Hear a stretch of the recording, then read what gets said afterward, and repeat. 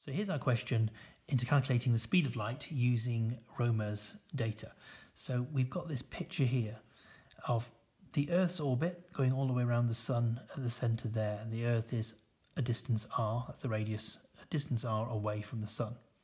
So to go all the way around here, that's 360 degrees, and it's going to cover all of that circle in 365 days. That's how many days are in a year. So that's just what that picture is. So let's now have a look at the question. Using this data, show the Earth took 71 days to move from A to B. Now the Earth didn't go along this straight line here, of course, it went around the edge here. So it covered 70 degrees in, well, we're told 71 days. We've got to prove that. You'll get a lot of that in physics where they give you the answer and you have to prove that's the answer. So it's the working out that they're interested in. So let's have a look. So what proportion of 360 degrees is 70? So 70 degrees divided by 360 degrees. That will give us the proportion of what 70 of 360 is. If we then times that by 365 to find out how long it took, we'll get our answer.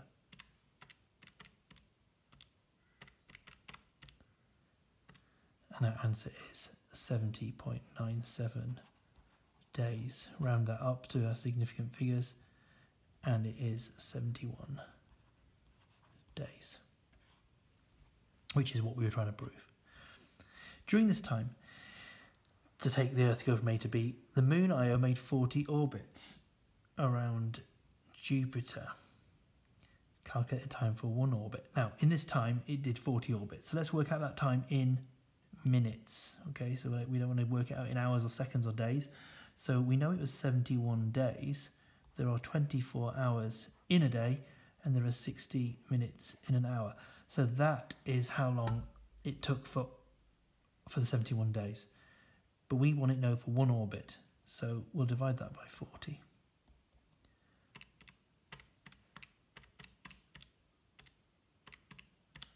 And the answer is 2,556 minutes. And there we are with the right answer. Part B.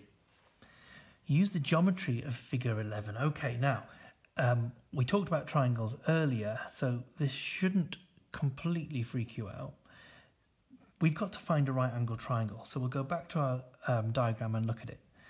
Now, here is a triangle, not a right angle triangle, but if I put a line across here, then that is a right angle triangle. There, there, there. And the angle within it is 35 degrees, half of 70. The distance from here to here is not d, it's d over 2. And the distance from A to the centre is the same as the radius, it's r. So let me redraw that neater on the question. So we've got a right angle triangle. We know the angle is 35 degrees. We know that the opposite side is half of d, d over 2, and we know that the radius is r.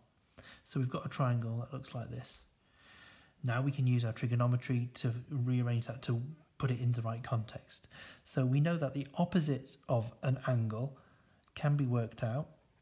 So d over 2 can be worked out as being the hypotenuse r times the sine of the angle.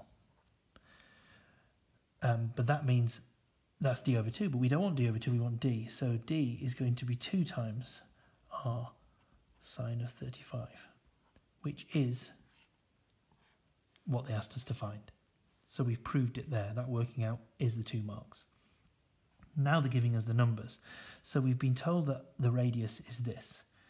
We've been told that the time it took to travel from A to B is 8 minutes. Okay, so what do we do now? Well, we want to work out d. So let's do that first. So d is going to be, put the numbers into there, 2 times 1.4 to the 11 times sine of the angle. So d is 1.6 times 10 to the 11 meters. And we know the time is going to be 11 minutes, but 11 minutes, we don't want it in minutes, we want it in seconds. So it's going to be 11 times 60 which is 660 seconds. Now, we know that the speed, whether it's speed of light or anything, is distance over time. Our distance is d and our time is t. So our distance is 1.6 times 10 to the 11, and our time is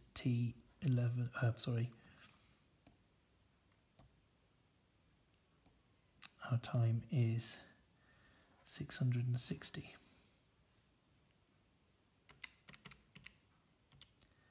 That gives me an answer of 2.4 times 10 to the 8 meters per second. Now we know that c isn't 2.4 times 10 to the 8 meters per second. We've done a more accurate calculation more recently, so we know that c actually equals 3 times 10 to the 8 meters per second. So that value is definitely lower. In part 3, it suggests and explain one reason why the value for c is too low. Well, it is lower. Why? And it's going to be doing with the numbers that we've used. So one of the numbers we used was the radius of the Earth. So it's likely to say that that estimate was wrong. And for the number to be lower, it must have been that the estimate for r was too low. It wasn't quite good enough, but it was too low. Not high, too low. What about this number here? The time it took, maybe that was measured wrong.